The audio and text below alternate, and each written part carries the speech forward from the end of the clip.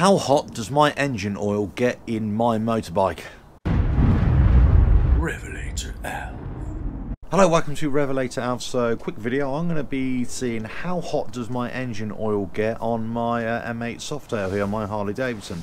Right, I've got one of these temperature probes, one of these laser things, but I've also got a probe attachment to it as well. So I'm going to be doing a surface temperature test and then also an engine oil temperature test.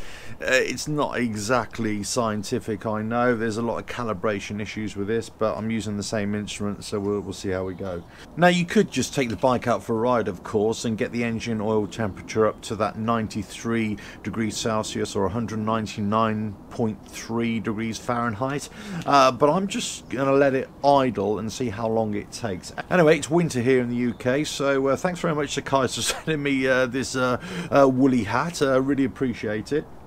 Although it's winter, it's relatively mild today. It's only about 6 or 7 degrees. I've done a quick surface temperature check on the bike, and it's just over freezing. It's about 0.3 to 0.4, which is hardly unsurprising. Okay, but what I'm going to do, I'm just going to give a quick reading and see how we go. Yeah, my garage thermometer is actually saying 8.2, so slightly warmer in here than outdoors. But as I say, 7 or 8 degrees. That's what we're at. Right, first of all, let me do a surface check, and it's actually got up to 2.3 degrees. So it's just been out in the open air a little bit now, so I think it's warmed up. I think it's actually colder in the garage here overnight. Anyway, so that is the surface temperature. Now let's see about this oil and see how cold it is. Okay, so that is telling me it's just 1.9 degrees Celsius. Right, that's the starting point. Okay, let's just see how long it takes for it to get up to that hotter temperature.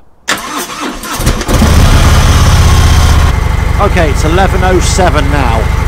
Let's see how long this takes. Okay, 5 minutes.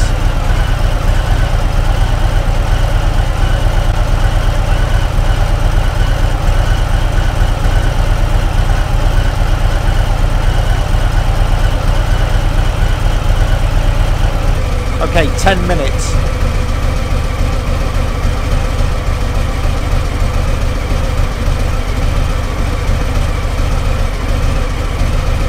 Okay, 15 minutes. Okay, so at 15 minutes the heads have reached 100 degrees Celsius. So I'm going to turn off the engine now and measure the oil temperature. Okay, so a bit of an odd reading there. So basically the bike, after about 15 minutes, the engine heads got to just over 100 degrees Celsius, which is in the kind of operating range of that engine oil temperature.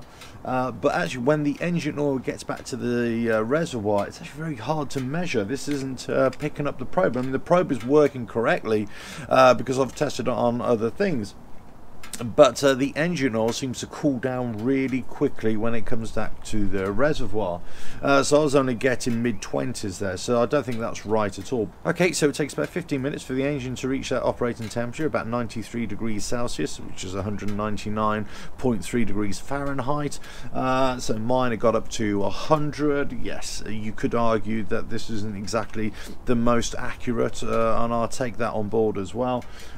The engine oil, I couldn't really get an accurate reading there, so lots of people do send me emails about engine temperatures and oil temperature readings, and I think this way isn't the best way to do it, in all fairness, but I thought it might give you a better idea of how long it takes for the engine to heat up and have that operating temperature. As I say, so I think if you go off the cylinder head temperature of 93 degrees Celsius or 199.3 Fahrenheit, that's basically where you want your engine oil to be operating at before you start doing any of your service items. Okay, anyway, right, let me see what else I can test with my laser gun thing.